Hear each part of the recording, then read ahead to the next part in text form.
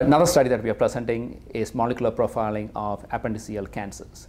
In this study, one of my colleagues looked at the molecular profiling data from the CARIS Target Now database of about 250 appendiceal tumors, and he found that there were a number of molecular markers which might help in formulating a treatment regimen.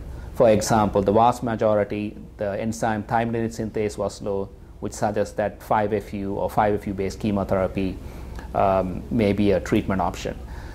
The incidence of KRAS mutation was around 50%, and that's very similar to colon cancer, which suggests that there are similarities as well.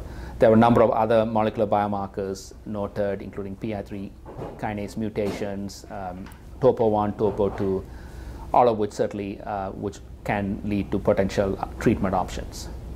So we think this approach, especially in tumors which don't have any standard treatments, may be useful for patients and oncologists.